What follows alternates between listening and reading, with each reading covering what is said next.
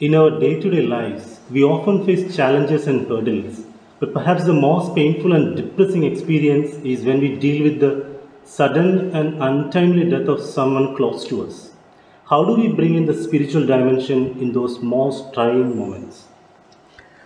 Yes, it is natural to feel shocked or stressed when we come to know the death of someone known to us, someone related to us. But we will be able to get out of the agony in the shortest possible time if we try to analyze and realize that death is inevitable for anything that is born. That means the impact of death will not seriously affect us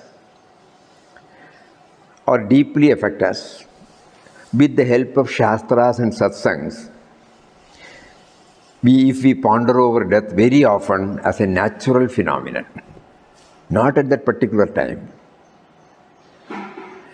First of all, we realize that our life is not actuated by us and owes its origin to that power, which is subtle and mysterious. Therefore, we realize, as we have no say in our birth, we cannot expect to have any say in our death too.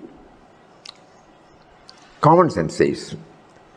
At best, we can feel that if given time and facilities, we may be able to postpone the death by the latest medical research, which is also a gift of that power.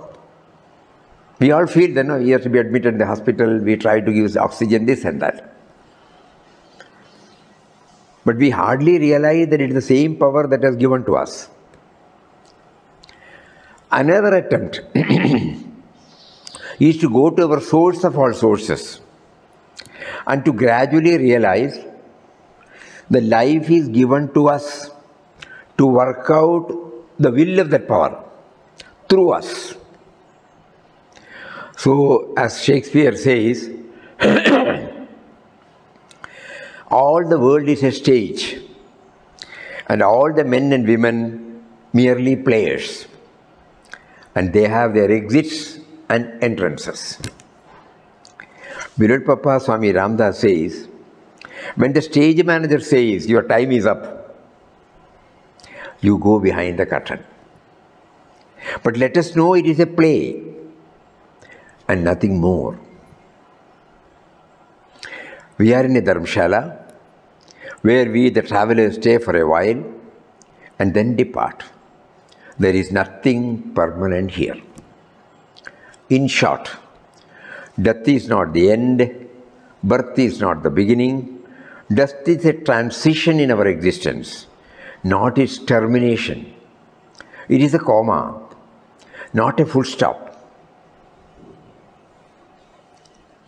Form evolves, name changes, but the substance, or the essence, which is called spirit, remains the same.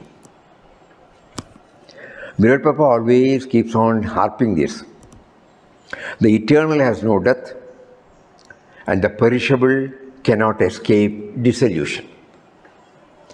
God is the beginning, and God is the end. Let us realize God as the middle also, in which we are now.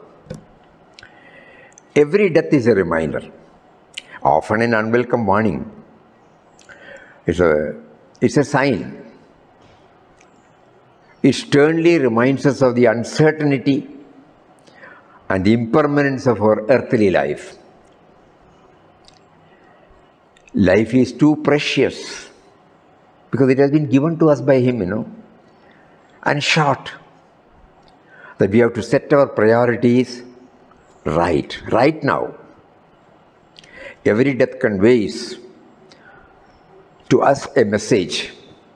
Wake up every morning, thanking the Lord for gifting us yet another day, and live every wakeful moment in His remembrance. This will free us from